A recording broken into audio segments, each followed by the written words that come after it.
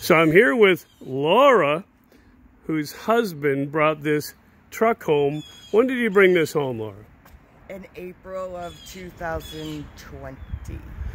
And his hope was that it would run. And he was terminally ill and ultimately passed in February, which is horrible. But you got it to sputter, didn't you? Yes, yes. Which counts. Yes, that's about all we got it to do. And then when you advertised it, I came down and looked at this truck, and I love the fact that it had all the stuff. It had all of its chrome stuff, the light bezels, everything was on it. It was all original Survivor. Where was this originally from? Martha's Vineyard. Yeah, it was from Edgartown. Yeah, I had a friend that, it's a neighbor, lives a couple houses over.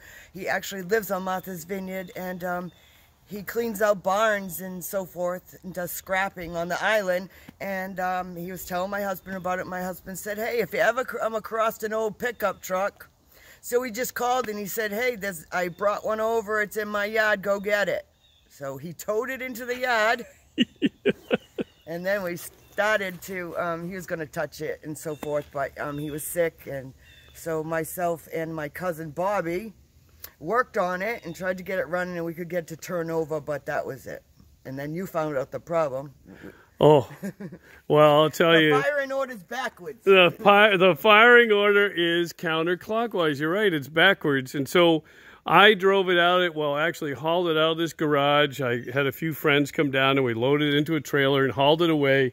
And I brought it to my yard and I thought, man, I just don't need another project. But given that it came to my house probably in, what, March, April? April of this year, 2021? March. Yeah, so March of this year, came down, did our deal, picked up this one and the panel truck, and hauled them away. And here we are at the palatial estate.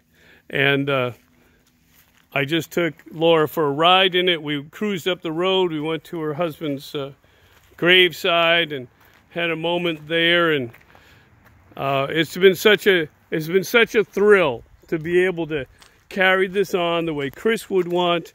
And I just really love this truck. And yes, everyone in video world, I know I need a windshield. It's on my list of things to get to.